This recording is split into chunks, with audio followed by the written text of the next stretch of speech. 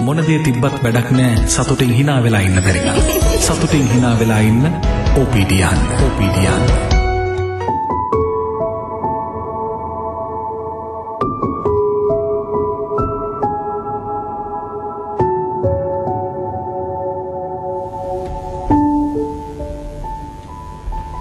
අයිබෝවන් ඔබට සුබ දවසක් ප්‍රාර්ථනා කරනවා. හැමදාමත් ඔබේ නිරෝගීමත් ජීවිතයයි අපි ප්‍රාර්ථනා කරන්නේ. ඔබට ලෙඩක් දුකක් නැතිව ඉන්න අපි බොහෝ දේ කරනවා. ඉතින් ඔබට තියෙන්නේ අපිව අහගෙන ඉඳලා අපේ යම්කිසි උපදේශයන් ඔබේ ජීවිතයට අරගෙන නිරෝගීමත් සෞඛ්‍යමත් ජීවිතයක් වෙනුවෙන් ඔබගේ දැනුවත්භාවය වැඩි දියුණු කර ගැනීම පමණයි. සමහර වෙලාවක ලෙඩ දුක් රෝග පීඩාවන් ඔබ ළඟට එන්නේ ඔබට කියලා නෙවෙයිනේ.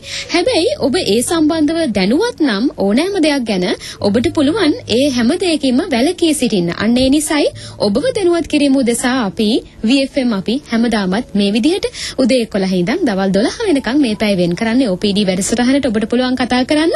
නිරෝගීමත් ජීවිතයක් වෙනෙන් ඔබට තිබෙන ගැටලු අපිට කියන්න අපි පිළිතුරු සොයා දෙන්න සූදානම්. අද මැදිරියේ සිටින්නේ උගුර කන නාසය හා ගෙල පිළිබඳ විශේෂඥ ශල්‍ය වෛද්‍ය සීතා ආරම්භ පොළ වෛද්‍යතුමිය. අපි අද කතා කරන්නේ බොහෝ දෙනෙකුට පීඩාවන් ගෙන දෙන පීනස කියන රෝගී තත්ත්වය සම්බන්ධව. වෛද්‍යතුමියනි බොහොම ස්තුතියි අද දවසේ පැමිණියට. අයිබෝන් සුබ දවසක්. අයිබෝන්. හොඳයි වෛද්‍යතුමියනි පීනස රෝගය කියලා කියන්නේ බොහෝ දෙනෙක් පීඩා විඳිනවා. පාන්දර අවදි වෙච්ච වෙලාවේ පටන් කිවිසුම් යනවා. නොයෙකුත් ලෙඩ රෝග නිසා පීඩා විඳින බොහෝ දෙනෙකුට පීනස තවත් වදයක් වෙලා තියෙනවා. සාමාන්‍ය රාජකාරී කරගන්න තා සාමාන්‍ය දෛනික ජීවිතයේදී. ඉතින් අපිට පැහැදිලි කරන්න පීනස රෝගී තත්ත්වය කියලා කියන්නේ මොන වගේ රෝගී තත්ත්වයක්ද සරලව කියලා දෙන්න අපිට. ඔව් දැන් ගොඩක් දෙනෙක් සඳමාලේ හිතාගෙන ඉන්නේ පීනස කියන්නේ සෙම්ප්‍රතිශ්‍යාවේ තවත් වූ විභේදනයක්. එහෙම නැත්නම් තවත් වූ වර්ගයක් කියලා. නමුත් මේ සෙම්ප්‍රතිශ්‍යාව හා පීනසේදී සිදුවෙන ක්‍රියාදාමයේ එක වෙන්නට පුළුවන් නාසය තුල හරි උගුරේ හරි එහෙම ඒ ස්ථානවල. නමුත් පීනස කියන්නේ අපිට දීර්ඝ කාලිනව වද දෙන රෝගී තත්ත්වයක්. සෙම්ප්‍රතිශ්‍යාව කියන්නේ අපිට දින ගණනක් අපිට වදයක් වෙන වෛරසයක් නිසා අපිට වැළඳෙන රෝගයක්. එහෙම නැත්නම් බෝ වෙන ගණයේ රෝගයක්. නමුත් පීනස කියන්නේ නාසය තුල ඇති ශ්ලේෂ්මල පටලයට යම්කිසි ආසාදනයක් නිසා ඇතිවෙනා වූ වෙනස්කම් රෝගයක් බවට පත්වීම. එහිදී සිද්ධ වෙන්නේ අපි කියමුකේ ආසාදනයේ දූවිලි තත්වයක් වෙන්නට පුළුවන්. එහෙම නැත්නම් සතුන්ගේ රෝම වෙන්නට පුළුවන්. එහෙම නැත්නම් මල් පරාග වෙන්නට පුළුවන්. නැත්නම් දේශගුණික විපර්යාසයක් වෙන්නට පුළුවන්. මේ සියලු කරුණු නිසා නාසයේ තුල තියෙන ශ්ලේෂ්මල පටලයේ ඉදිමීමක් ඇති වෙනවා. එමගින් ඇතිවෙනා වූ වෙනස්කම නිසා තමයි සියලු රෝග ලක්ෂණයන් බිහි වෙන්නේ. ඒතර සරලව කිව්වොත් පීනස කියන්නේ අසාත්මිකතාවයක්. වෛද්‍යතුමියනි පීනස රෝගය හැදෙන්නේ උපතින්ද නැත්නම් අපේ හැසිරීම නිසාද? පීනස කියන්නේ අපි කිව්වා දැන් රෝගී තත්වයක් ඒක දීර්ඝ කාලිනව පවතින තත්වයක් කියනවා. එතකොට මෙහි මූලාරම්භය වෙන්නේ අපේ උපතත් සමග උපතින් ඒ රෝගය තියෙනවා කියන එක නෙමෙයි සඳමාන. ඒ රෝගේ ඇතිවන්නට බලපාන්නා වූ උත්තේජනයේ විය හැකි ජානමය තත්වයක් අපේ ශරීරයේ තියෙනවා කියන එක. ඒදී වෙන්නේ අපිට ඒ අවශ්‍ය සාධක ශරීරයේ තිබෙනවා. නමුත් බොහෝ විට විවිධ වයස්වලදී එක් එක් වෙලාවල් වලදී රෝගී තත්වයේ මතුවෙන්නට පුළුවන් බාහිර සාධක මගින් ඒ උත්තේජනය කිරීම. ඒතර අපි කියනවා මේක අපිට පරම්පරාවෙන් එනවා. අම්මට තියෙනවා නම් තාත්තට තියෙනවා නම් මටත් ඒ පීනසේ සාධකයන් ශරීරය තුල තිබෙනවා. නමුත් ඒ ඇතිවන්නට හෝ අඩු වෙන්නට වැඩි වෙන්නට පරිසර සාධකයන් බලපාන්නට පුළුවන්. හොඳයි වෛද්‍යතුමියනි බොහෝ දෙනා හිතාගෙන ඉන්න අර ඔබතුමිය මුලින්ම සඳහන් කළා වගේ සෙම්ප්‍රතිශ්‍යාව තත්වය තමයි මේ පීනස කියලා කියන්නේ කියලා. ඒක වෙන වෙනම හඳුනගන්නේ කොහොමද වෛද්‍යතුමියනි? දැන් පීනස තත්වයට මොනවද පෙන්වන රෝග ලක්ෂණ? සෙම්ප්‍රතිශ්‍යාවට මොනවද පෙන්වන රෝග ලක්ෂණ? සෙම්ප්‍රතිශ්‍යාව හා පීනස දෙකේදීම වෙන පොදු රෝග ලක්ෂණ තියෙනවා. ඒ කියන්නේ අපි කියන නාසයෙන් සොටු ගලනවා, නාසය අවහිර වෙනවා, නාසය කසනවා වගේ දැනෙනවා. නමුත් අපි සෙම්ප්‍රතිශ්‍යාව ආසාදන තත්වයක් බවට කිව්වම ඔබ දැනගන්නවා මෙහිදී අපිට වෙන විස බීජයක් ශරීරයට ඇතුල් වෙනවා. මේ සෑම විටම වෛරසයක්, වෛරස් රෝගකාරකයක් නිසා තමයි සෙම්ප්‍රතිශ්‍යාව ඇති වෙන්නේ. නමුත් එයට පසුව බැක්ටීරියා ආසාදනයක් එකතු වෙන්නට පුළුවන්. නමුත් පීනසට එවැනි වූ වෛරස්ෝ බැක්ටීරියා ආසාදනයක් නැහැ. ඒ නිසා ශරීරයට උණ ගන්න ගතියක්, එමත් නැත්නම් අපි කියනවා ඇඟපත රිදෙන ගතියක්, ඒ වගේ තත්වයන් නැති වෙනවා අඩුයි සෙම්ප්‍රතිශ්‍යාව. සාමාන්‍ය පීනසේදී සෙම්ප්‍රතිශ්‍යාවේදී ওই ලක්ෂණ ඇති වෙනවා. අනිත් එක තමයි සෙම්ප්‍රතිශ්‍යාව දින කීපයකදී ඉවර වෙනවා. නමුත් පීනස ගොඩක් කාලයක් එකම උත්තේජනය ඔබට තිබෙනවා නම් දීර්ඝකාලීනව ඒ තත්වය ඇතිවන්නට පුළුවන්. රෝග ලක්ෂණ කියලා දෙන්න වෛද්‍යතුමීනි. අපි රෝග ලක්ෂණ කියන එක දැන් අපිට ඔබට ඕන එක සෙම්ප්‍රතිශාවට වෙනම පීනසට වෙනමද නැත්නම් පොදු වේද? ඔව් වෙනම. පීනස කියන තත්වය කොහොමද? පීනස කියන තත්වය අපි ප්‍රධාන මාතෘකාව වෙන හින්දා අපි පීනස ගැන කතා කළොත් පීනසේදී වෙන්නට පුළුවන් උදෑසන අධික ලෙස කිඹුහුන් යාම. ඊට අමතරව නාසයෙන් දියර ගලනවා, නාසයෙන් දුගඳක් හමන්නට පුළුවන් දීර්ඝකායනෝ පීනස තියෙනකොට. ඊට අමතරව නාසය අවහිර වෙනවා. නාසයෙන් උගුරට සෙම ගලාගෙන එනවා. ගොඩක් අය නාසයෙන් උගුරට එන සෙම උගුරේ සෙම හැදෙනවා කියන කතාව තමයි අපිට කියන්නේ.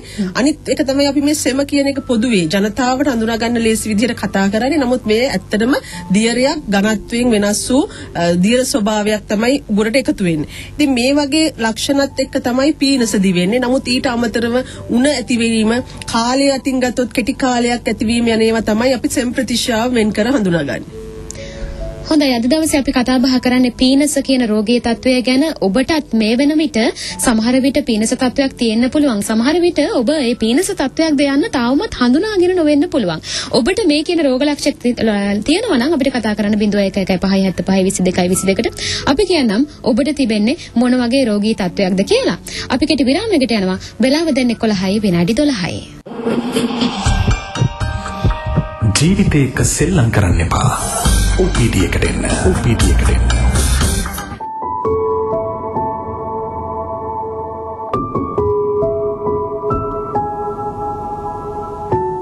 විරාමයෙන් අනතුරු අපි නැවතත් OPD වැඩසටහන සමග අද අපි කතා කරන්නේ පීනස කියන රෝගී තත්වයේ සම්බන්ධයෙන්. අපි මේ ගතවන කිසි මොහොතකවත් හිතන්නේ නැහැ අපිට ලෙඩක් රෝගයක් වැළඳෙයි කියලා. අපි නොහිතන වෙලාවක තමයි අපිට ලෙඩ රෝග අපි ළඟට එන්නේ. ඒ නිසා ඔබ බලාපොරොත්තු වෙන්නේ නොහිතන ලෙඩ රෝග ඔබේ ළඟට එන්න පුළුවන්. ඒ නිසා ඔබ අවධානයෙන් විමසිල්ලෙන් ඔබ ගැන සිටින්න කියලා තමයි අපි හැම වෙලාවෙම ඔබට මතක් කරන්නේ. ඒ නිසායි ඔබේ දැනුවත් භාවය, ඔබේ විමසිලිමත් භාවය, ඔබේ අවධානය ඔබ ගැන ඇති කරගන්න අපි මේ හැම වෙලාවකම කටයුතු කරන්නේ. අද අපි කතා කරන්නේ පීනස ගැන. උගුර කන නාසය හා ගෙල පිළිබඳ විශේෂඥ ශල්‍ය වෛද්‍ය සීතා අරඹේපොළ වෛද්‍යතුමිය තමයි අද මැදිරියේ සිටින්නේ. ඔබට පුළුවන් කතා කරන්න අපට 0115752222ට හැම වෙලාවෙම ඔබේ දැනුවත් භාවය ඊටා වැදගත්. වෛද්‍යතුමියනි, පීනස රෝගී තත්වය කියලා කියන්නේ සරලව කිව්වහම මෙන්න මෙහෙමයි කියලා දැන් ඔබතුමිය සඳහන් කළා. එතකොට වෛද්‍යතුමියනි වයස් භේදයක් තියෙනවද පීනස රෝගය හැදෙන නැත්නම් අවදානම් කණ්ඩායමක් ඉන්නවද? කුඩා අවදි අයට, මහලු අයට වැඩිපුර අවදානමක් තියෙනවා කියලා හඳුන්වලා දෙන්න පුළුවන්ද? දැන් මෙහෙමයි. දැන් අපි කිව්වා මේක ජානමය තත්වයක්. අපි ශාරීරියේ මේට අවශ්‍ය නිධානය තියෙනවා. ඒ එක් පරිසර සාධක සහ අනිකුත් උත්තේජන නිසා මේ රෝගී තත්ත්වය මතුවෙනවා කියන එක. එතකොට ඒ සියලු සාධකයන් එක්තැනකට එක් වුණොත් අඩු වයසේදී හරි වැඩිහිටියෙකු විදිහට හරි මේ රෝගයට මුහුණ දෙන්නට සිද්ධ වෙනවා. කුඩා දරුවෙකු වුණත් අපි හිතමු එයාට පරම්පරාවෙන් එන විදිහට මේ රෝග නිධානයේ ශරීරයේ තියෙනවා නම් එයා සීතලට යොමු වුණාම එහෙම නැත්නම් මල් පරාග දුහවිලි වගේ දේවල් වලට යොමු වුණාම සමහරවිට සත්තුන්ගේ අපි කියන රෝම ලොම් වලට නිරාවරණය වුණාම මේ රෝග ලක්ෂණ ටික ඇති වෙන්නට පුළුවන්. එතකොට ඒ දරුවාට ඒ රෝග ලක්ෂණ මේ වෙලාවේ තියෙනවා කියන එක අපිට කියන්නට පුළුවන්. නමුත් ඊට පස්සේ සමහර කාලයක් ඒ අපිට පාලනය කරලා තියන්න පුළුවන් මේ. නමුත් ආයෙ එක් වයසකදී එන්න පුළුවන්. නමුත් එතනදී අපි තියෙන කාරණාව තමයි මේ රෝගය අමුතුවෙන් හැදෙනව නෙවෙයි. රෝගයේ මූල බීජය ශරීරය තුල තියෙනවා. ඒ උත්තේජනය කරන්නට අවශ්‍ය පරිසර සාධක සකස් වෙනවා කියන එක තමයි එතනදී සිද්ධ වෙන්නේ. ඉතින් ඒ සියලු දේ නැතුව දැන් අපි මේ කතා කරන පීනස එක වර්ගයක් ගැන තමයි අපි ගොඩක් කතා කළේ පරිසර සාධකත් සමග වෙන. එහෙම නැතුව ගර්භණී කාලයේදී ඇතිවෙන හෝමෝන වෙනස්කම් නිසා, එහෙමත් නැත්නම් අපි කියනවා සමහර අයට සමුන්ගේ ඇඟේ ඇතිවෙන හෝමෝන වෙනස්කම් නිසා ඇතිවෙන්නට පුළුවන් මේ අපිට ඇතිවෙන පීනස තත්ත්වයන්. ඒ වගේම ස්නායු වල ඇතිවෙනා වූ වෙනස්කම් නිසා ඇතිවෙන්නට පුළුවන්. එතකොට මේ ආකාරයෙන් පීනස වර්ග ගොඩක් තියෙනවා. අපේ භාවිතයේත් ඔබ දන්නවා ගල් පීනසේ කියනවා, ලේ පීනසේ කියනවා. නමුත් මෙහිදී රෝග ලක්ෂණ මත ඒ බෙදන්නේ අපේ ගොඩක් කට්ටිය මේ අපේ රෝගේ ඇතිවන මේ රෝග ලක්ෂණ අනුව. නමුත් රෝගයේ මූල බීජය සැලකුවත් අසාත්මිකතාවය වගේම අනිකුත් හෝමෝන වෙනස්කම් නිසා, ස්නායු වල විවිධ වෙනස්කම් නිසා, ස්නායු උත්තේජනීය වෙනස්කම් නිසා ඇතිවන්නට පුළුවන්. හොඳයි, අපි අවස්ථාව දෙන්න සූදානම් කෙනෙකුට. චම්පිකා ඉන්නවා කොළඹින් කතා කරන්නේ. අයිබෝවන්. අයිබෝවන්. ඔබේ ගැටලුව කියන්න චම්පිකා. ඔව්. වෛද්‍යතුමියගෙන්. ඔව් කියන්න. මගේ විතරම හිසේ රදයක් තියෙනවා. ඔව්. ඒක මිග්‍රේන් තත්ත්වයක් කියලා තමයි මම ප්‍රතිකාර ගන්න කොට මට කියලා තියෙන්නේ. නමුත් මේ ලවල දෙපැත්ත තදවීම කියන්නේ අර පීනස තත්ත්වෙකුත් මට දැන් මෙහෙමයි හිස රදේ කියන එක ප්‍රධාන රෝග ලක්ෂණයක්. ඒක එයත් එක්ක ඇතිවෙන පරිවාර රෝග ලක්ෂණත් එක්ක තමයි අපිට ඉරුවා රදේද එහෙම නැත්නම් පීනසද කියන එක වෙනස් කරන්නට වෙන්නේ. දැන් ඔයා මට කියන්න ඕනේ ඊට අමතරව ඔයාගේ නහය බ්ලොක් වෙනවද එහෙම නැත්නම් අපි කියන නහය අවහිර වෙනවද? නහයෙන් හොටු දියර ගලනවා අධික කිමුහුන් යාම ඒවා තියෙනවද? අධික කිමුහුන් යාම සහ කියන්නේ මෙතර සොටු යාම නම් සිද්ධ වෙන්නේ නැහැ. ඔව් එතකොට හිස රදේ තමයි ප්‍රමුඛ රෝග ලක්ෂණය. ඒක හැදුනම මට සාමාන්‍යයෙන් දැන් හිස රදේ හැදුනම දවස් 3-4ක් එක දිගට එතකොට ඔයාලට වමනේ ගතියක් කැරකිල්ල ගතියක් එනවද හිස රදයත් එක්ක? කැරකිල්ල ගතියක් එක්ක. එතකොට ඒ කියන ආකාරයට මේ හිස රදේ බොහෝ විට නැඹුරු වෙන්නේ ඉරුවා රදේ පැත්තට. නමුත් හරියට නාසය ඇතුළේ අපි පරීක්ෂා කිරීමෙන් මේ පීනසට අදාළ රෝගී තත්ත්වය තියෙනවද කියන එක හොයාගන්නට වෙනවා. නමුත් කියන රෝග ලක්ෂණ අනුව අනුමාන කළ හැකි ඔබට දීර්ඝකාලීනව පවතින ඉරුවා රදේ තියෙන බවයි. ඉරුවා රදයට අවශ්‍ය ප්‍රතිකර්ම කිරීමෙන් ඔයාට සහනයක් ලබා ගන්නට පුළුවන්. හොඳයි චම්පිකාට පැහැදිලි පිළිතුරක් ලැබුණා කියලා අපි විශ්වාස කරනවා වෛද්‍යතුමියනි වෙනත් රෝග නිසා වෛද්‍යතුමියනි පීනස රෝගය ඇති වෙන්න පුළුවන්ද? ඇත්තටම පීනස රෝගයේ වෙනත් රෝග නිසා ඇති වෙනවට වඩා පීනසේ සංකූලතාව වෙනත් රෝග කරා යන්නට පුළුවන්.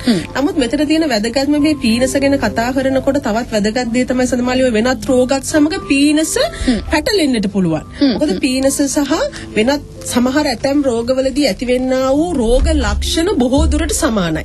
ඒ කියන්නේ දැන් අපි නාසය තුල වෙන ඕනෑම රෝගී තත්වයකදී වෙනවා නාසය අවහිර වෙනවා. නාසයෙන් දියර ගලනවා. නාසයෙන් රුධිරය ගලනවා. නාසයෙන් දුර්ගන්ධයක් හමනවා. දැන් අපි ඉතා සරල පීනසේදීත් මේ ටික වෙනවා. සෙම් ප්‍රතිශ්‍යාව අධික වුණාමත් මේ ටික වෙනවා. අපි කියමු නාසය තුල වර්ධනයක් තියෙනවා. අපි කියනවා පිළිකා තත්ත්වයක්. මේ කාටවත් බය වෙන්න කියනව නෙමෙයි. නමුත් දීර්ඝ කාලිනව මේ අප කතා කරපු රෝග ලක්ෂණ දිගින් දිගටම තියෙනවා නම් ඒක පීනස කියලා ඔයගොල්ලෝ ලඝු කරලා. එහෙම නැත්නම් සුළු කොට තකන්නට එපා. ඒ ඔබේ ළඟම හිටින වෛද්‍යවරයා ඒ රෝග නිර්ණයට පැමිණිය යුතුයි. නැතිනම් නාසය තුල සිටින අපි කියනවා කෝටර ප්‍රදාහය කියලා ඔබ අහලා ඇති. එහෙම නැත්නම් ඒකත් හරීම බහුලව භාවිත වෙන වචනයක් තමයි සයිනස් තියෙනවා. එහෙනම් සයිනසයිටිස් තියෙනවා. ඒ කියන්නේ අපි සිංහලෙන් කිව්වොත් ඒක කෝටර ප්‍රදාහය. අන්නේ කෝටර ප්‍රදාහයේදී අපේ කෝටර තුල පුස් ඇති වෙන්නට පුළුවන්, විවිධාකාර වර්ධනයක් නැති වෙන්නට පුළුවන්. ඒ අවස්ථාවේදී පවා ඔබට රෝගියෙක් විදිහට අත්විඳින්නට වෙන්නේ එකම පොදු රෝග ලක්ෂණ කිහිපයක්. නාසය අවහිර වීම, නාසයෙන් දුඟදක් හැමීම, නාසයෙන් රුධිරය ගැලීම වැනි තත්ත්වයන්. ඒ නිසායි මේ තත්ත්වය පීනස කියන එක ඔබ නිර්ණය කරන්නට ප්‍රථම ඔබේ වෛද්‍යවරයාට අවස්ථාව දෙන්න. ඔබට වැළඳී තිබෙන්නේ පීනසද නමුත් නැත්නම් වෙනත් රෝග තත්ත්වයක්ද කියන එක තීරණය කරන්න. ත්‍රිකුණාමලෙන් නුවන් ඉන්නවා අපිට කතා කරනවා. අයබෝවන්. ආයුවන් මට දැනගන්න පුළුවන් කීන සම්බන්ධව මගේ කියන්නේ මට පොල් ජාතිනිකුත් පාවිච්චි කරන්න මගේ ඇඟේ තෙම තියනවා කියලා මට තේරෙනවා. මේ ඉස්සරහදී තෙම්බිස්තාව තියෙනවා. ඔව්. ප්‍රතිකර්ම මොකක්ද කියනවාද මේ සම්බන්ධව? ඔව් ඒ ඕනෑම රෝගයකට ප්‍රතිකර්මයක් නැති තත්වයක් දැන් දියුණු වෛද්‍ය විද්‍යාවේ නැහැ. ඔබ වෛද්‍ය බටහිර වෛද්‍ය විද්‍යාවේ ඒවා ආයුර්වේද වෛද්‍ය විද්‍යාවේ ඒවා ඕනෑම තැනක මේ ප්‍රතිකර්ම තිබෙනවා.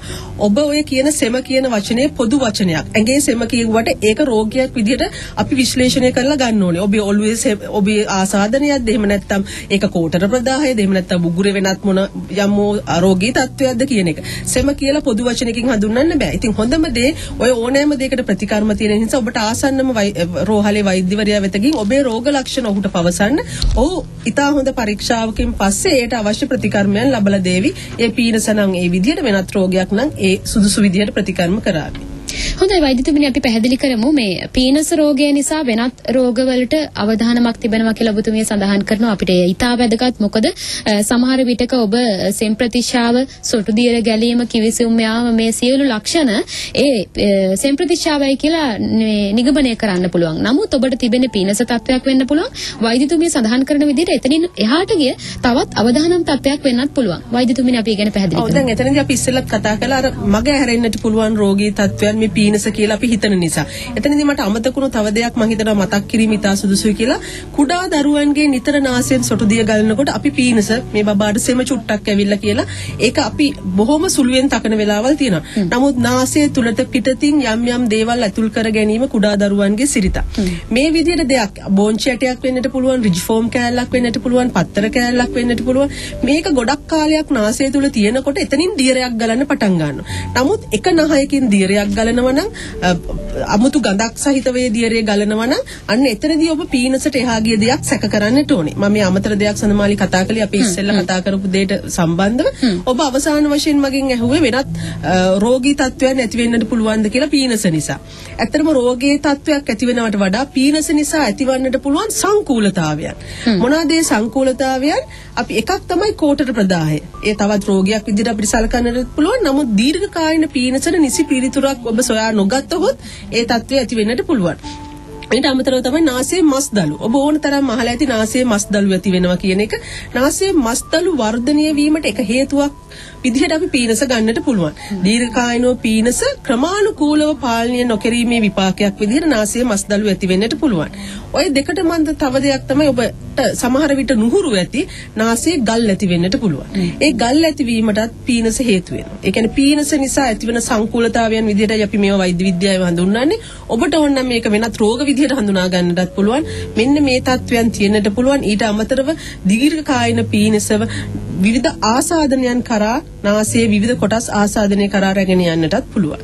නාසයෙන් රුධිරය ගැලීම වෛද්‍යතුමනි මේ පීනස තත්වයේ තවත් පැතිකඩක්ද? ඔව් නාසයේ රුධිරය ගැලීම අපි වෙනම මාතෘකාවක් විදිහට ගත්තොත් ඒට එක හේතුවක් විදිහට අපිට පීනස තත්වය කියන්නට පුළුවන්. මොකද පීනස නිසා ඇතිවන අසාත්මිකතාවය නාසය තුල තියෙන රුධිර වාහිනී ඉදිමීමකට එහෙම නැත්නම් සමහර ඇතැම් තැන්වල පිපිරීමකට ලක් කරලා ඉතා කුඩා තුවාලයක් එහෙම නැත්නම් ඉතා කුඩා හානියකින්වත් අධික ලෙස නාසයෙන් රුධිරය ගලන්නට පුළුවන්.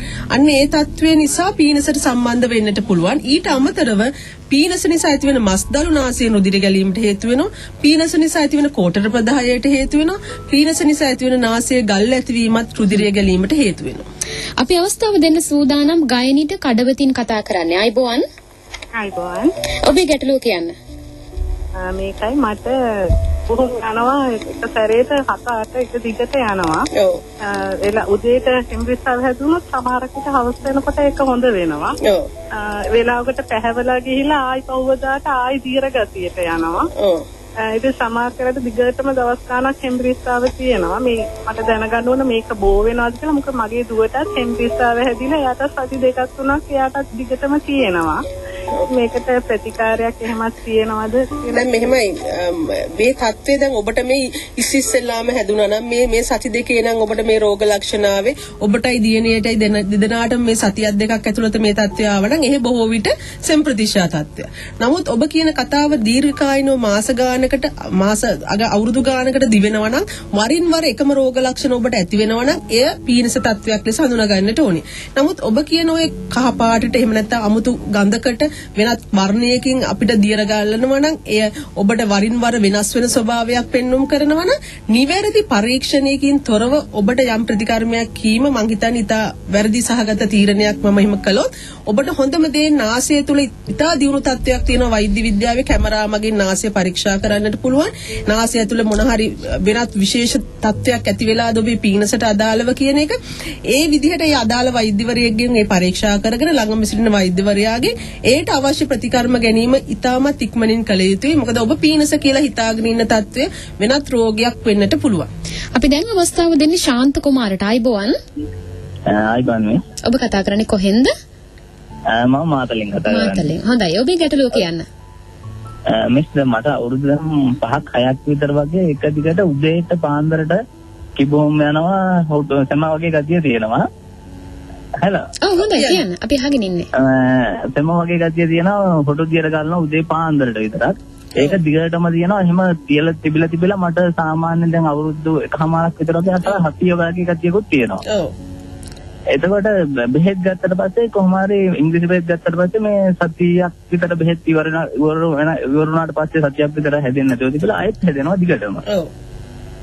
මට දැනගන්න ඕනේ මේ ගොඩක් අය කියන මේකට නිට්ටාවට බෙහෙත් නැහැ කියලා ඉංග්‍රීසි බෙහෙත්. මට ඇත්තටම දැනගන්න ඕනේ බෙහෙත් තියනවද නැද්ද කියලා. ඒක තියෙනවා නම් කොහෙන්ද මම බෙහෙත් ගන්න ඕනේ කියලා දැනගන්න තමයි ඕනේ. දැන් මෙහෙම අපි දන්න සමහර රෝග තියෙනවා අපිට ඒක නිට්ටාවට නෙමෙයි සුව කරගන්නට අපි රෝගේ පාලනය කරගන්නට වෙනවා. හරියට දියවැඩියාව, ප්‍රෙෂර්, ඇදුම, ඔය වගේ අධික රුධිර පීඩනය ඔය රෝග වලට අපි කවදාවත් නිට්ටාවට සුවයක් බලාපොරොත්තු වෙන්නේ නැහැ. අපිට හොයා ගන්නටත් බෑ.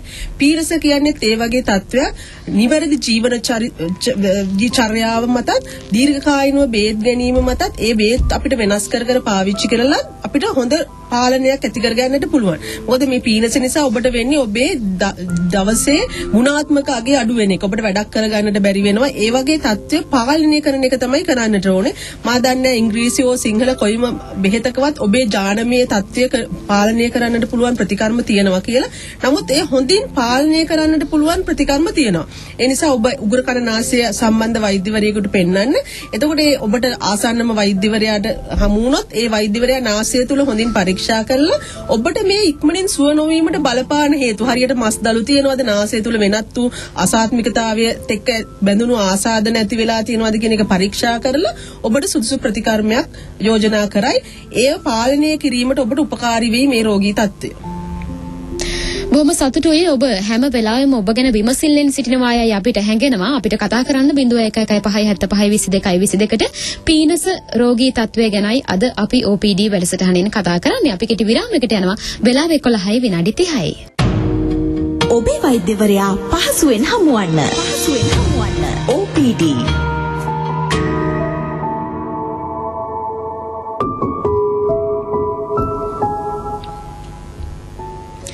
අද OPD වැඩසටහනෙන් අපි කතා කරන්නේ පීනස කියන රෝගී තත්ත්වය සම්බන්ධව. අද මැදිරියේ සිටිනවා උග්‍ර කන නාසය සහ ගෙල පිළිබඳ විශේෂඥ ශල්‍ය වෛද්‍ය සීතා අරඹේපොළ වෛද්‍යතුමිය. නම කියූ සැනින් බොහෝ දෙනෙක් හඳුනනවා. අත්දැකීම් බහුල වෛද්‍යවරයෙක්. ඒ නිසා ඔබට පුළුවන් පීනස රෝගය කියන රෝගී තත්ත්වය සම්බන්ධව ඔබට ගැටලුවක් තිබෙනවා නම් අපට කතා කරන්න 01157522ට. ඔබට මහඟු අවස්ථාවක් මේ උදා වෙලා තිබෙන්නේ. පැයක් ඔබ ඉදිරියේ වෛද්‍යතුමිය සිටිනවා. ඔබට පුළුවන් ඔබේ ගැටලුව යොමු කරන්න, පිළිතුරු ලබා ගන්න. වෛද්‍යතුමියනි, පීනස රෝගය කියලා කිව්වහම බැන්ඩේජ් බැඳලා දීර්ඝ කාලීනව බෙහෙත් අරගෙන එහෙම නැත්නම් ක්ලිනික් එකකට ගිහිල්ලා මෙහෙම ප්‍රතිකාර නොලබන නිසා බොහෝ දෙනෙක් මේ තත්වය ඊට බැරෑරුම්ව ගන්නෙ නැහැ. ඊට සුළු කොට තකනවා. ඒ නිසාම වෛද්‍යතුමියනි ඔබතුමිය කියන සඳහන් කරන විදිහට ඊට බරපතල තත්වයකට උනත් පසු කාලීනව යන්න පුළුවන්. ඒ නිසා මෙහි තිබෙන සංකූලතා ගැන අපි තව බොහෝ දේ කතා කළ යුතුයි වෛද්‍යතුමියනි දැනුවත් කිරීම උදෙසා. අපිට පැහැදිලි කරලා දෙන්න. ඒක තමයි අර බහුලකම නිසා මැණික් වටි දුර්ලභකම වැඩි හින්දා අපි කළු ගල්ද නිතරම හමු වෙන හින්දා කියලා කතාවක් තියෙනවා. ඒකම තමයි මේ වගේ බහුල රෝගවලට වෙලා තියෙන සඳමාලේ. මොකද ඒක අල්ලපු ගෙදර සුමනක් හරි නැත්තම් දන්න කවුරු හරි නැන්දා කෙනෙක් හරි කියනවා පුතේ ඔයාට ස්පීනස්. ඕකට මොන හරි මේ ටික කරන්න නැති කියලා. නමුත් බොහෝ දෙනෙක් නොදන්න දේ තමයි රෝග නිශ්චය කියන එකේ වැදගත්කම. ඒ රෝග නිශ්චය කියන එක ඔබ නොකර එකම රෝගය කියලා හිතාගෙන ඔබ අත් බෙහෙත් කරනවා වෙන්නට පුළුවන්. නමුත් ළඟ ඉන්න වෛද්‍යවරයෙක්ගෙන් ප්‍රතිකර්ම ගන්නට පුළුවන්. නමුත් මේ රෝගී තත්ත්වයේ නිවැරදි පාලනයක් නොකළන හින්දා ඔබට සංකූලතා ඇති වෙන්න පුළුවන්. අපි සංකූලතා ගැන කතා කළොත් මේ පීනසට අදාළව ඔබට වෙන්නට පුළුවන් අපි කිව්වා කෝටර ප්‍රදාහය. දැන් මේ කෝටර ප්‍රදාහය කියන්නේ මොකක්ද කියන එක අපි සරලව විස්තර කළොත් අපි ඔය සයිනසයිටිස් කියනවා. එහෙම නැත්නම් අපේ හිසේ තිබෙනවා අපේ කම්බුල් වලට යටින් සහ අපේ නළලට යටින් වාතය පිරිච්ච වායු කුටීර මේවා තමයි අපේ හිසේ සැහැල්ලුභාවය රැකලා දෙන්නේ අපිට නැත්තම් මේ ගෙල මගින් මේ හිස රඳවා ගන්නට අපහසු වෙනවා. නමුත් මෙන්න මේ කෝටර වල සෙම කියලා අපි ඔබට හඳුනා ගන්න ලේසි වචනයක් පාවිච්චි කරන්නට පුළුවන්. නැත්තම් දීර්ඝකායන පීනස නිසා දියරයන් එකතු වෙන්නට පුළුවන්. ඒ දියරයන් ආසාදනීය වෙන්නට පුළුවන්. ඒ දියරයන් දිලීර බවට පත් වෙන්නට පුළුවන්. ඒ දියරයන් එහෙම නැත්නම් මස් දළු වලට පත් වෙන්නට සහ මස් දළු ඇති වෙන්නට උත්තේජනයක් ලබා දෙන්නට පුළුවන්. මේ වගේ තත්වයක් නිසා මේ කෝටර ප්‍රදාහය ඇති වෙලා ඒ කෝටර ප්‍රදාහයට නිසි ප්‍රතිකර්මයක් ඔබ කරගන්නේ නැහැ. ඔබ තාමත් හිතන්නේ ඔබට පීනස තියෙනවා කියන එක විතරයි. මේ නොදන්නා වූ මේ සංකූලතාවය එතනින් එහාට තව සංකූලතාවයන් හරියට වැලක් වගේ. මේ කෝටර ප්‍රදාහය ඔබ ඇස් වලට විස බීජ රැගෙන යන්නට පුළුවන්. ඔබේ මොළයට විස බීජ රැගෙන යන්නට පුළුවන්.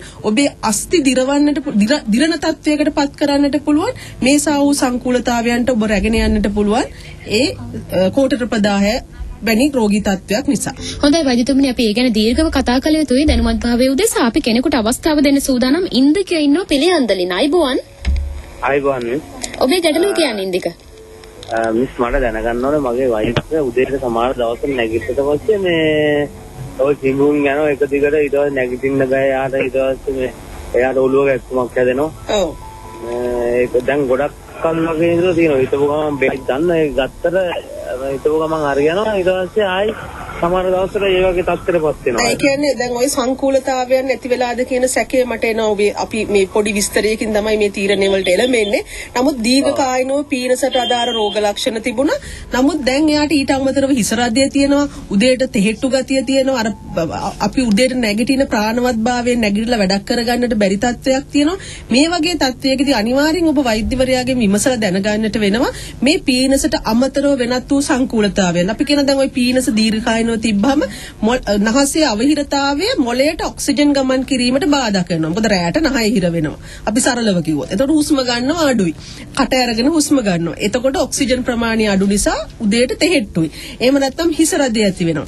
මේ තත්ත්වයන් නිසා තමයි මම නැවත නැවතත් පුන කියන්නේ පීනස කියන්නේ අතාරින්න බැරි, නිට්ටාවට සුව කරගන්න බැරි රෝගයක් කියන ඍණ මානසිකත්වය ඇති කරගෙන අපි වැඩක් නෑ මේකට ප්‍රතිකර්ම කළා කියලා හිතන්නේ නැතුව ඒ නිසා ඔබට තවත් දුරට ඇති වෙන්නට තිබෙන සංකූලතා වෙනත් රෝග අවම කරගන්නට ප්‍රතිකර්ම ලබා ගන්න. නීෂා ඉන්නවා අලුත් ගමෙන්. අයිබෝන්. අයිබෝන්. ඔබේ ගැටලුව කියන්න. එළොම් මට තියෙන ප්‍රශ්නේ මගේ ඔළුවේ එක පැත්තක ඔළුවේ දකුණු පැත්තේ බරගතියක් තියෙනවා. ඒ නහයේ ඒ පැත්තේ නහයත් බ්ලොක් වගේ තියෙනවා. ඒ පැත්තේ කනත් ඇහිරිලා වගේ තියෙනවා. මට දැනගන්න ඕනේ මේක පීනස් සමාරුවටද කියලා. මෙහෙමයි ඔබට දීර්ඝකායීනව නහයෙන් කිඹුහුන් උදේට දියර ගලනවා කිඹුහුන් යනවා ඒ ගතිය තිබුණාද මීට ප්‍රථම? ඒක සාමාන්‍යයෙන් පොඩි කාලේ වගේ තිබුණා. ඔව් දැන් මෙහෙම ඔසල තිබුණා.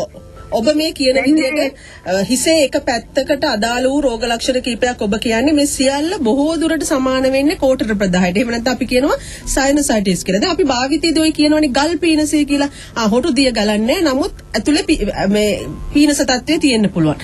ඒ පීනස තත්ත්වයට වඩා එහෙම කියන්නේ අපි අර කෝටරවල වෙනත් වූ අවස්ථාවක ඇති වූ ආසාදන නිසා කෝටර සෙමෙන් වැහෙන්නට පුළුවනි. ඔබට නොපෙනෙන නොදැනෙන මස්දළු ඇති වෙන්නට පුළුවනි. මෙන්න මේ මස්දළු සහ සෙම එහෙම නැත්නම් අපි එකතු වෙන දියර වර්ග ඔබේ කනට යන යුෂ්ඨේකීය ටියුබ් එක එහෙම නැත්නම් ඒ කනට යන මාර්ගය නාසයේ එක පැත්තක් අවහිර කිරීම නිසා ඒහා අදාළව ඔබට හිස රදයක් ඇති වෙන්නට පුළුවන්. වහම වෛද්‍යවරියෙකු මුණ ගැසෙන්න ඔහු ඇය ඔබේ නාසයට අර අපන් කලින් සඳහන් කර ආකාරයේ කැමරා යොදලා බලාවි එහෙම නැත්නම් එක්ස්රේ CT පරීක්ෂණ කරાવી එයින් අඳුනා ගන්න රෝගයට නිසි ප්‍රතිකර්ම ලබා දෙවි ඔබට සුවය ලැබියා ගන්නට ඒ මහත් වූ රිකුරක් වේවි.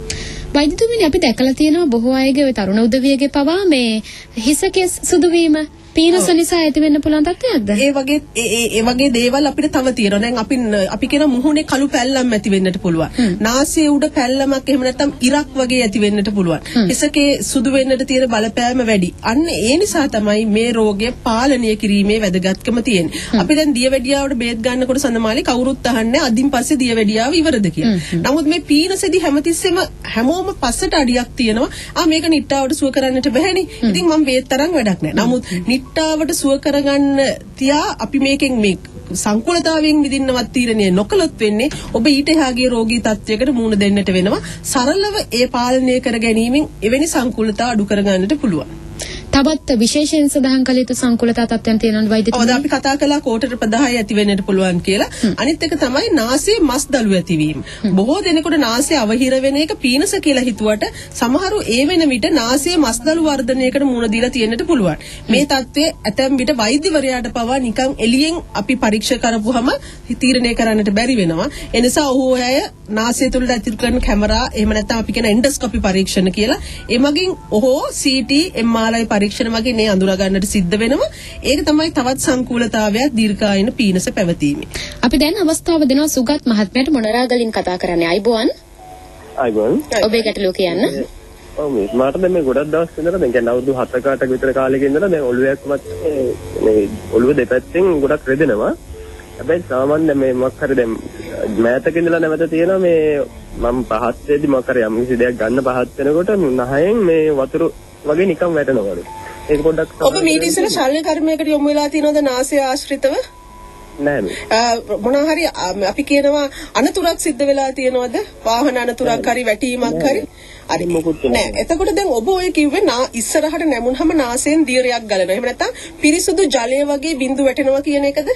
එතකොට මේක පීනස තත්වයකට එහාගේ තත්වයක්ද කියලා වහම පරීක්ෂා කරන්නට ඕනේ. මොකද මේ වගේ රෝගී තත්වය මේ තියෙන රෝගී ලක්ෂණය මොළය හා නාසය අතර තිබෙනා වූ වෙන්කිරීමේ බිඳීමක් නිසා එහෙම නැත්නම් මේ බිත්තිය කැඩීමක් නිසා නැත්නම් නාසයේ මොළයෙන් ඇතිවෙන මස්දළු නාසයට කිඳා බැසීම නිසා මොළයේ තියෙන දියර තත්ත්වය නාසයෙන් ගලන්නට පුළුවන්. අපි කියන මොළයේ තියෙනවා දියර තත්ත්වයක් තරලයක් CSF කියලා. එහෙම නැත්නම් මොළයේ තරලය නාසයෙන් ගලනවා වෙන්නට පුළුවන්. මේ සඳහා CT පරීක්ෂණ සහ අදාළ පරීක්ෂණ කරන්නට ඕනේ. වහාම ඔබේ ආසන්නම වෛද්‍යවරයා උගුර කන නාසය සම්බන්ධයෙන් විශේෂඥවරයා හමුවන්න. හොඳයි. අපි දැන් අවස්ථාව දෙන්නේ නිලන්තිට මොරටුවෙන් කතා කරන්නේ. අයිබෝන්. අයිබෝන්. නිලන්ති ඔබේ ගැටලුව කියන්න. මට මේ මගේ දුව මගේ යට අවුරුදු 27යි. එයාට දැන් මේ හැම නිතරම මාසෙක දෙපාර තුන්පාර ඒ කියන්නේ උදේට කිමුන් යනවා. කිමුන් ගිහිලා කියන 10ක් 5ක් වගේ 15ක් වගේ කිමුන් ගිහිලා අන්තිමට මේ කියන්නේ වතුර වගේ නැහෙන් එනවා. දේශ 3-4 පෙඟෙන කම්මත් මේ එනවා. ඊට පස්සේ පිළිටන් එකක් ගත්තම ඔන්න අඩු වෙනවා. ඔව්. ඒක අනිවාර්යයෙන්ම මේ පීනස තත්වයක් අම්මා. එතකොට මේ පීනස තත්වේ ඔබට මුලදීම අපි කියනවා පාලනය කරගන්න ඔබේ වෛද්‍යවරයා උපදෙස් ලබා දෙවි. මේ පීනස තත්වයට අමතරව නාසය තුල ඇති වෙලා තියෙන වෙනස්කම් අනිවාර්යෙන් පරීක්ෂා කරන්න ඕනේ. කියන අපි පීනස කියන රෝග නිර්ණයට එන්න ඕනේ. මං කියන දේ සරලව හැමෝටම පොදුවේ මේ කියන්නේ. අපි රෝගියෙක් රෝග ලක්ෂණ කියනවා. නමුත් ඒ රෝග ඉතිහාසය හොඳින් අහලා ඔබේ උගුර කන නාසය වෛද්‍යවරයා නාසය සහ උගුර හොඳින් පරීක්ෂා කිරීමෙන් පස්සේ ඔබ නාපීනස අපි ඖෂධ මගින් මේ පාලනය කරන්නට ඕනේ. එහෙම නැත්නම් නාසයේ මැද බිත්තිය ඇද තියෙනවද? නාසයේ මස්දළු තියෙනවද? නාසයේ වෙන යම් වූ වෙනස් අපි කියන ව්‍යුහමය වෙනසක් තියෙනවද කියන එක පරීක්ෂා කරන්නට ඕනේ. එවැනි තත්ත්වයක් තියෙනවා නම් ඒකට අවශ්‍ය ප්‍රතිකර්ම කියාවේ. නමුත් අර රෝග නිශ්චය කියන එක ඔබේ රෝග සායනික ඉතිහාසය වෛද්‍යවරයාගේ පරීක්ෂා කිරීම සමහර විට ඇතම් අපි කියන විශේෂ පරීක්ෂණ යන එකතුවකින් තමයි රෝග නිර්ණය කරන්නේ. එතෙක් ඔබට මේ පීනසයයි ලඝු කර හිතන්නට අමාරුයි. මටත් එවැනි උපදෙසක් දෙන්නට අමාරුයි. නමුත් ඔබ කියන රෝග ලක්ෂණ බොහෝ දුරට බර වෙන්නේ පීනස තත්වයකට. ඒට අවශ්‍ය ප්‍රතිකර්ම ගැනීමෙන් සංකූලතාව වළක්වා ගන්න. අපි ඉක්මනින්ම අවස්ථාව දෙනවා සරෝජනීට. කඳානෙන් කතා කරන්නේ. අයිබෝන්. අයිබෝන්. කියන්න බෑ. ඩොක්ටර් මට තියෙන සමහර පොඩි කාලේ ඉඳන් තියෙනවා. මගේ ගම නුවරඑළිය. ඉතින් මම කොළඹ ඉන්නේ. නමුත් මගේ පුතාට ඒක තියෙනවා. මට ඕනේ ඒක මේ යාට ගොඩක් වෙලාවට තද පාටට උටු යන්නේ සමහරකට ලේත් වෙනවා. ඒකට ඔබ මේ අවධානයෙන් මේ වැඩසටහන මුල සිට සවන් දුන්නා නම් ඔබට තේරෙනවා මේ සරල පීනස කියලා ඔබට අහක දාන්නට බැරි බව. ඒ කියන්නේ පීනසත් එක්ක මෙයා දීර්ඝායන මේ රෝගයෙන් පෙළෙනකොට ඇතිවෙච්ච සංකූලතා මොනවද කියන එක අනිවාර්යෙන් වෛද්‍යවරියෙක්ගේ උදව්වෙන් ඔබ හඳුනා ගන්නට ඕනේ. ඒ ඉතා පහසුවෙන් ඖෂධ මගින් ප්‍රතිකර්ම කරලා හොඳ කරන්නට පුළුවන් වෙන්නට පුළුවන්. ඒට අවශ්‍ය ශල්‍ය කර්මයක් වෙන්නට පුළුවන්. ඒ කුමන දේ කියන එක ඔබේ වෛද්‍යවරයා තීරණය කරાવી. එහෙම නැති වුණොත් ඔබට පස්සට පසුතැවෙන්න වෙයි. මොකද ඔබ මේ මග අරින්නේ ඔබට රෝගේ සුව කරගන්න ලැබෙන අවස්ථාව. මේ සංඥා වලින් ඔබ අමුතු ගඳක් එනවා, අමුතු පාටක දියරයක් එනවා කියන්නේ ඔබ වහාම විමසිලිමත් වෙන්නට ඕනේ. ඔබේ පුතාව වෛද්‍යවරියෙක් වෙත රැගෙන යන්න. සමහර අවස්ථාවක ඔබ මේ වෙනකොට මේ කියන රෝග ලක්ෂණ ටිකක් හෝ තිබුණත් ඔබ ඒ ගැන සැලකිලිමත් වන්නේ නැහැ. සමහර විටක වෛද්‍යතුමියනි අවධානම් තත්වයක් කියලා උන් අඳුනාගන්නේ රුධිරය පිටවීමක් වගේ සිදු වුණොත් විතරයි නාසයෙන්. ඒකටත් ලේ පීනස කියලා පැත්තකින් තියෙනවා. හොඳයි. මේ පීනස තත්වයේ ඊට බරපතල තත්වයක්. ඒ නිසා සංකූලතා ඇති වෙන්න පුළුවන් ඔබට ජීවිතේ ඉදිරියේදී. ඒ නිසා ඔබ විමසිල්ලෙන් සිටින අවධානයෙන් සිටින වගකිව යුතු වෛද්‍යවරයෙකු හමුවන්න කියලා තමයි දීර්ඝව වෛද්‍යතුමිය සඳහන් කරන්නේ. අපි කෙටි විරාමයකට යනවා. වෙලාව 11 විනාඩි 49යි. ඔබේ වෛද්‍යවරයා පහසුවෙන් හමුවන්න. OPD.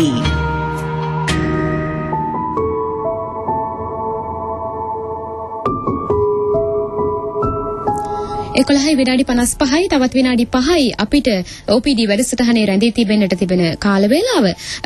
උගුර කන නාසය හා ගෙල පිළිබඳ විශේෂඥ ශල්‍ය වෛද්‍ය සීතා අරඹේපොළ වෛද්‍යතුමිය සමග අපි අද කතා බහ කරමින් සිටින පීනස කියන රෝගී තත්වය සම්බන්ධයෙන් ඔබටත් පුළුවන් කතා කරන්න 0115752222ට වෛද්‍යතුමියනි අපි මේ වෛද්‍ය සාකච්ඡාව අවසාන භාගයට තමයි පැමිණ තිබෙන්නේ.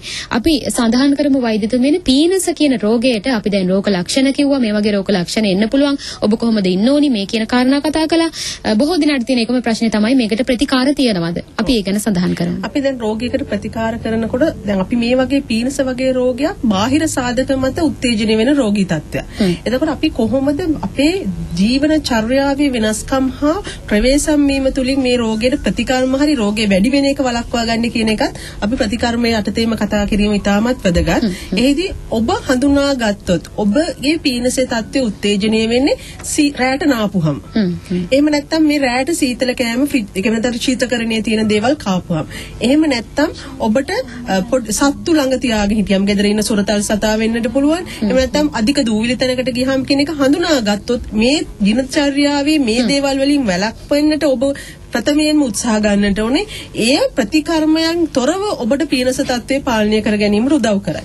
ඊට අමතරව අපි ප්‍රතිකර්ම පැත්තට ගියාම ඔබේ වෛද්‍යවරයා විසින් කරන පරීක්ෂණ ප්‍රතිකර්මයන්ට ඉතාමත් වැදගත් කියලා අපි කතා කළා. එය අපි වෛද්‍යවරයා ඔබ පරීක්ෂා කිරීමට අමතරව CT පරීක්ෂණ වැනි පරීක්ෂණ, X-ray පරීක්ෂණ වැදගත් වෙනවා.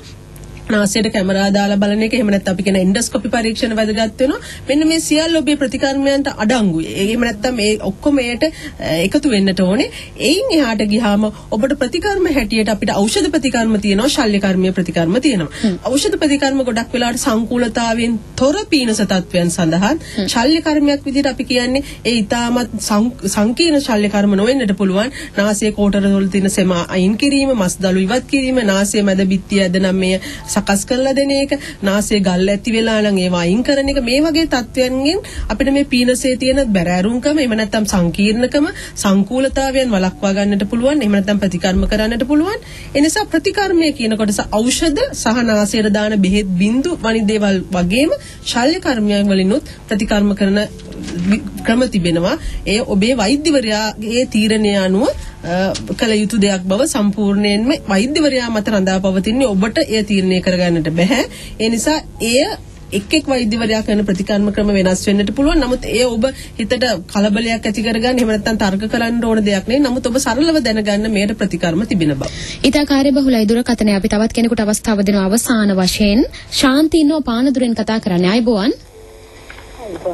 ශාන්ති ඔබේ ගැටලුව කියන්න. ඔව් කියන්න. දැනගන්න ඕනි වෛද්‍යතුමියනි. ඔව්. දැන් අවුරුද්දක දෙක විතර ඉඳන් හිටපු ගමන් කෙමෝ වෙන තත්ත්වයක් වෙනවා. ඒක හිටපු ගමන් ඔව් වෙලාවක් නැහැ. මොකද්ද වෙන්නේ හිටපු ගමන්? කෙමෝ හොන්නේ. ඔව් ඔව්. වතුර වගේ. ඔව් කියන්න. ඔව්. අනනවා. ඔව්. ඒක උදේ ඇති වෙලා හවසත් ටිකට වෙනවා. ඔව්. පස්සේ හැදෙන්නේ නැහැ. ඔව්. සමහර වෙලාවට හවසට හැදෙනවා හිටපු ගමන්. එක ටිකටමත් නෑ. එක දවසෙන් සමහර වෙලාවට. ඔව්. ඉතින් මේ දැන් ටික දවස් ඉඳන් මේ පාටිසරේ කොළරොඩ දුම් වගේ මේ ඒ දැන් හැදෙන වාර ගන්න වැඩි කියන එකනේ ඔබ කියන්නේ.